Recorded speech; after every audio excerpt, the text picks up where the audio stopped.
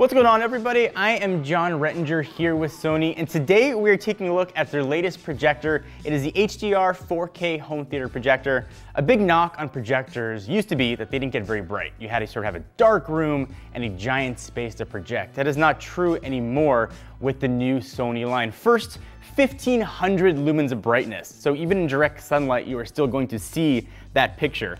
They did a couple cool things with the imagers. So there's separate imagers for all three colors. So for red, green, and blue. So all 8.8 million pixels, which is an insane amount of pixels, are going to look gorgeous up on your wall. And that picture you can project up to 200 inches. So just a gigantic screen.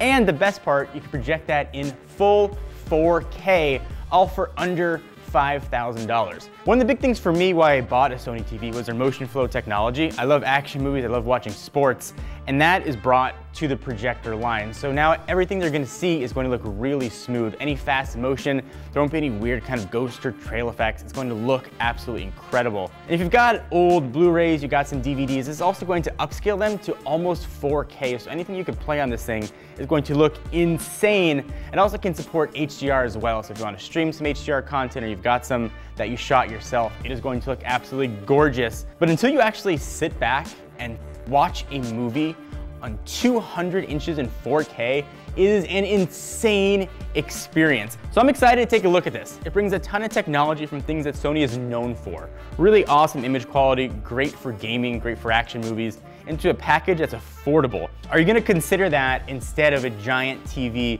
I'd like to know what you guys think about it. For me, I would have considered this instead of my 75-inch. Let me know what you guys think. Hope you enjoyed. I'm John Rettinger.